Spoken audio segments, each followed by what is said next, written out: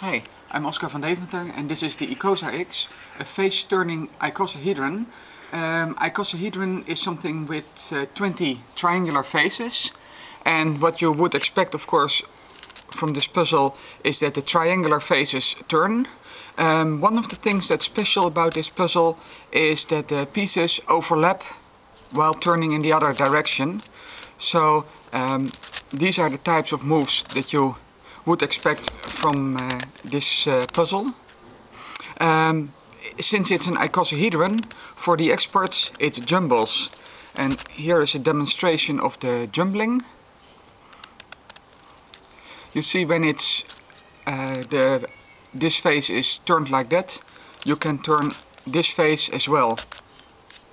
And so it's hard to demonstrate, but here you see some of the faces in an orientation other than you would have expected.